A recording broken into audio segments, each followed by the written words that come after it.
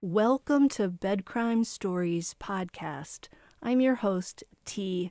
Good morning, good afternoon, good evening, bed crimers. As always, I wish you the best. To anyone new here, a warm welcome. Thank you for checking out my channel. Let me just ask that after listening to or watching this video, if you learned something or enjoyed it, please do me a favor and smash that like button. Now let's dig in. More information is being funneled out of the Latah County Jail, where suspect Bryan Kohberger is spending his time these days. This source is describing Kohberger as an imposing figure. NewsNation's Ashley Banfield reported comments from a source who is said to have access to the suspect accused of taking the lives of Ethan Chapin, Xana Kernodle, Madison Mogen, and Kaylee Gonsalves. Let me remind everyone that Kohberger is presumed innocent at this time, but he is the one and only suspect in the crime, and the cops believe he's their guy. So this unnamed source said that Kohberger looks a lot different in person.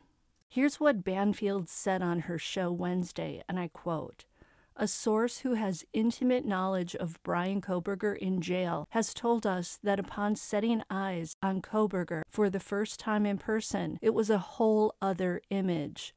On television, the description was that he looked like a toothpick, a skinny toothpick on TV. But the toothpick image on TV, according to this source, in person, it looks like he's well over 200 pounds and that he is quite imposing." I find this disturbing to hear because if Kohberger is indeed the perpetrator, I can only imagine how the unarmed students felt seeing this large presence coming at them.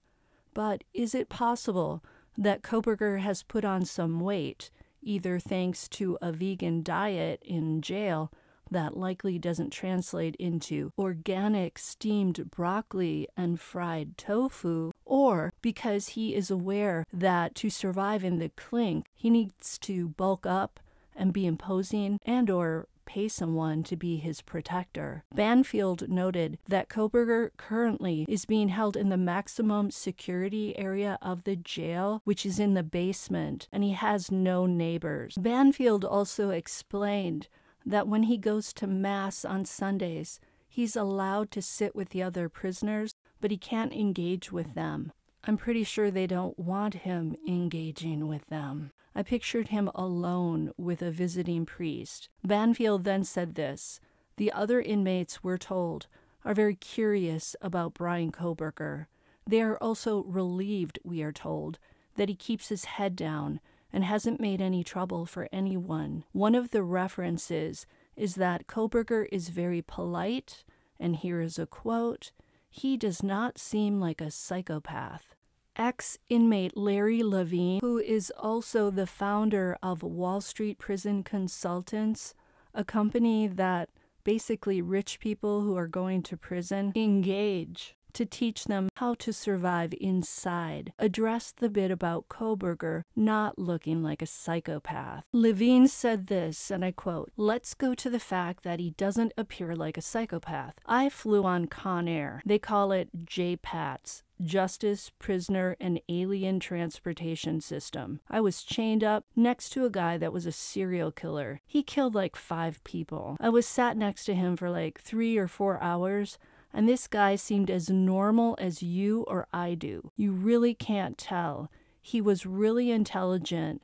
The things he said, he admitted to me, yeah, well, I killed them and they deserved it. But he seemed level-headed. Bryan Kohberger is not stupid, maybe more arrogant than anything." We also learned this week, again from NewsNation, about a course that Kohberger took at DeSales University. His classmate Josh Ferraro, who was also studying criminal justice, described the class as follows: "The course that I took stands out is psychological sleuthing, where you basically enter the mind of a killer. My professor, Katherine Ramsland, would give you sheets, and basically the sheets would denote details of a crime. However, you wouldn't know who did what per se, or where this was, but it was a group thing. So you would get partnered up or in groups, and you would go through these activities and basically come up with a theory or a thesis and challenge to Dr. Ramsland. The Law and Crime Network correspondent Sierra Gillespie spoke to Banfield in more detail about the course and the university. Gillespie said this about DeSales University, and I quote, "Kohberger actually studied there for his undergraduate and his graduate degrees. He received his master's degree in criminal justice from that school." The interesting thing about DeSales is that it is known for criminal justice, so that is actually a reason why a lot of students go there, because they have these world-renowned professors like Ramsland. They have a hands-on program. This is something unique to DeSales University, end quote. Yesterday, I told you guys about DeSales Crime Scene House, where students can go inside and get to experience what it's like to be crime scene investigators, or CSIs as they're called. Apparently, they also work with what Gillespie described as rudimentary DNA. The students also get to put together some clues and do interviews. So clearly, Kohberger did have some hands-on experience in this type of thing before moving to Washington. It's a scary thought to consider that DeSales and Dr. Ramsland may have inadvertently been providing an education to a guy who maybe was bent on following in the footsteps of Dennis Rader, Ted Bundy, and the other notorious serialists. I have to wonder if Ramsland saw anything in Bryan Kohberger that sent a shiver up her spine. I mean, she's been talking to serialists for years. Surely she has some spidey sense when it comes to interacting with people. According to an article I found on Psychology Today titled, "How Can We ID the Wannabe Serial Killer?" written by, get this, none other than Dr. Katherine Ramsland. She writes that there are 4 key signals that can alert people that someone is capable of extreme aggression. These are signs we should all be aware of. Before I get to them, let me share a story that Ramsland wrote about in the article. This real-life story involves a girl named Sarah M. in Germany who took a sharp object and jabbed it into a man's neck as she set out on her plan to become a serialist. At age 19, Sarah was obsessed with Ted Bundy, Jack the Ripper, and Richard Ramirez. Sarah was convinced that the uncaught Ripper had been a woman, and she used this vision of the Ripper as her role model. One day, Sarah arranged a date and asked a friend of hers to wish her luck. Apparently, Sarah had vowed to do in one lover every day, starting in May of 2021. In preparation for her plan, she bought a sharp object that is normally used for camping, and she researched the best places on the body to attack with such an object, and how long it would take to die by this method. Sick. Then she created a dating profile that she named, get this, Domina Cherry, a name deliberately designed to bait certain men. The profile was an instant hit. She hooked up with a guy right out of the gate. So this unsuspecting guy picks her up for their date, and Sarah immediately uses the sharp object on his neck. Now this man fought back, but ultimately he did not survive the blood loss. This was Sarah's first crime, and she was soon arrested for it. So much for a long career as a serialist. So much for following in the footsteps of the Ripper. At her trial, she showed zero remorse. Like her hero, Richard Ramirez, she responded to her sentence by flashing a pentagram that she had had inked onto her palm. Ramsland writes in the article that she gets many requests to spell out how we can see these deadly aspirations forming in young people before they act out. Ramsland then writes, and I quote, We have some clues, end quote. She goes on to discuss some sources who later reported that Sarah had been diagnosed with borderline personality disorder, which, according to Ramsland, is a common diagnosis for psychopathic females. Ramsland mentions a study that looked at the prevalence of personality disorders in the clinical reports for 22 sexually homicidal male juveniles. Apparently, there are no studies for females of this ilk. Surprise, surprise. There's no way this video is getting monetized, by the way, with me using all these terms. Oh my goodness. Oh well, there's no way around it. The study found that conduct disorder, personality disorders, sexual sadism, and psychopathic traits were prevalent.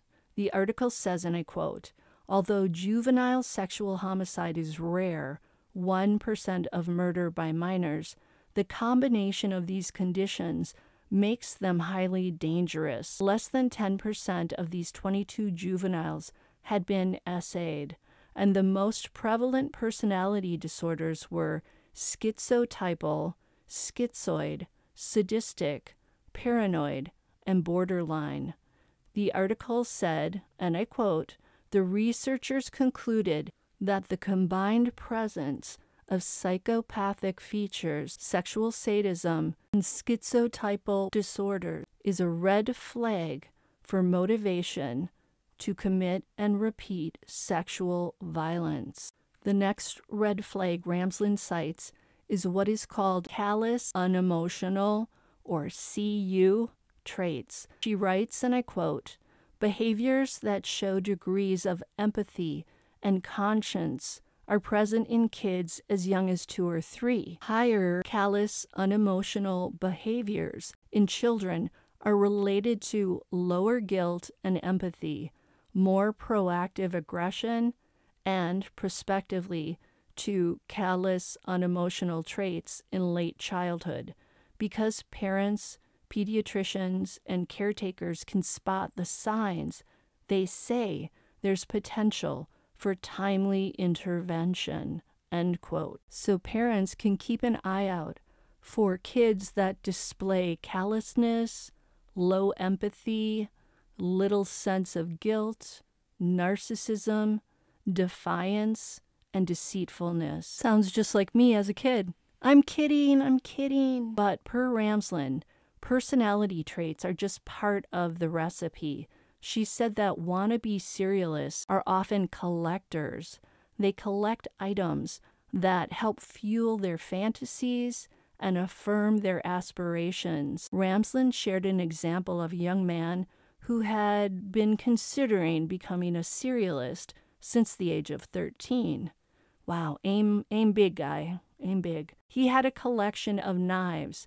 He named himself the Red Ribbon Killer because he planned to leave red ribbons near his future victims, and he took photographs of himself as the Red Ribbon Killer, much like Dennis Rader took pictures of himself. This young man started his career with essaying young females, and he jotted down the names of each one of his victims as candidates to put on his kill list. So depraved. He was caught at age 19, thankfully, before he got to the killing part of his sick career. Clearly, if anyone sees a kid collecting weapons, along with picking a moniker like the Red Ribbon Killer, coming up with an MO, and crafting an ID as a future serialist, this would be a major red flag. This requires very present parents, mentors, people who are keeping a close eye on their kids and what's going on in those kids' online lives. Another sign is if an adolescent becomes obsessed with specific serialists. Ramsland writes this: "When this obsession occurs during the period when adolescents are forming their sense of identity, it can shape the thoughts of those with low empathy toward violence.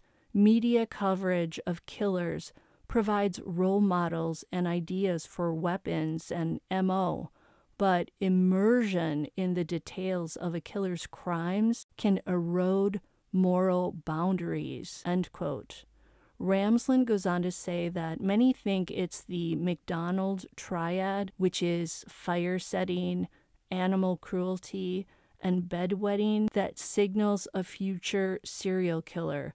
But per Ramsland, that's an outdated and faulty model. She writes, today's research on kids at risk for future predatory violence focuses on disturbing developmental patterns, detached or deficient affect, the desire to inflict harm, a lack of guilt, and a strong identification with serial killers, especially specific offenders, are the primary behaviors of concern. Timely intervention is possible, end quote. Well, that's good news, right? It makes you wonder what, if anything, Bryan Kohberger's parents witnessed in their son when he was growing up. Until the next time on Bed Crime Stories. Hey, do me a favor. I used all the naughty words today. YouTube is not going to like this video. Smash that like button. Consider a membership. Subscribe. Yada, yada, yada. You know the whole drill. And I'll see you next time.